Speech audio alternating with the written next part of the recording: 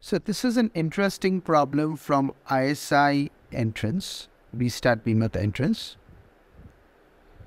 You can check the link in the description for more such problems. It's related to geometry. And it's actually something called an optimization problem.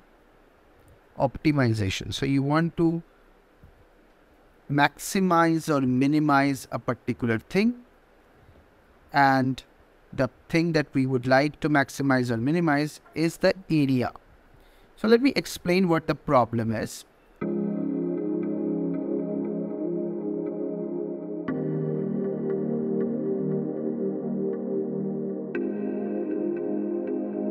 The problem says that we have a given number, let's call that's the perimeter. The perimeter P, or we can actually fix it at a particular number, let's say 10. This is fixed. Now, there are many triangles. That can be drawn using this perimeter. There are many triangles with the same perimeter.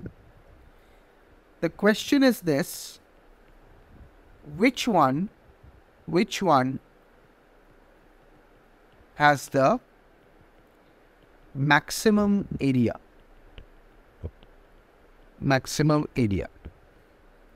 So we would like to maximize the area by fixing the perimeter.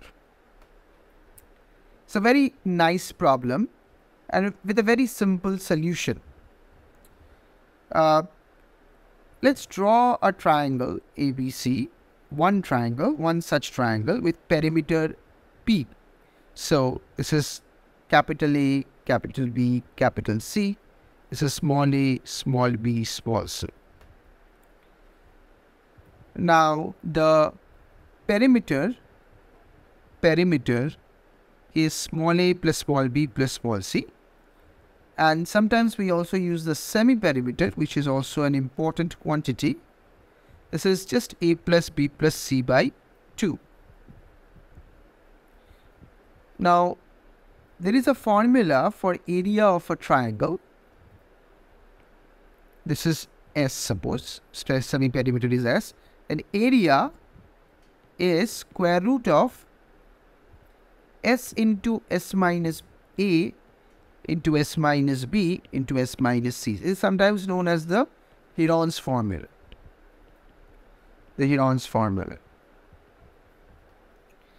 So what we would like to do is to maximize this area. Now, notice that this semi-perimeter is fixed. I mean, if we fix the perimeter, clearly the semi-perimeter is also fixed. So if we can maximize this portion, that is S minus A into S minus B into S minus C, if we can maximize this, then we would be done. So here is our new goal. Maximize S minus A into S minus B into S minus C. Once we are able to maximize this product, we will be able to maximize S times this product, because S is fixed, and we would be able to maximize the square root of that. Therefore, the area would be maximized, right? So, how do we maximize this product? Well, we will use something called the AM-GM inequality, which basically says that arithmetic mean is always greater than or equal to geometric mean, and the equality holds, that means both of them are equal only when all terms are equal. So sometimes people miss this part of the statement, because this is a very important part actually. That when does equality hold? Well, it holds when all the terms are equal. Okay, so now let's write down the arithmetic mean of S minus A plus S minus B plus S minus C divided by 3. That's the arithmetic mean, the average, which is a fixed number, by the way, because this is 3S minus 2S by 3, right? A plus B plus C is 2 times the semi perimeter.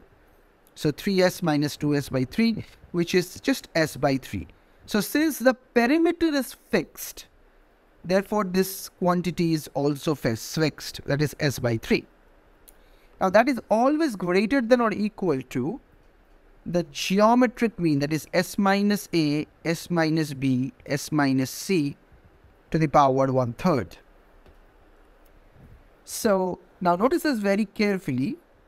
What we are suggesting is that S minus A, S minus B, S minus C is always less than S by 3 whole cube, which is a constant number. Why? Because perimeter is constant, so S by 3 is constant, so S by 3 whole cube is constant. So this product is always less than this constant number, but it's equal to this constant number when everything is equal. So when S minus A is equal to S minus B is equal to S minus C, then this product maximizes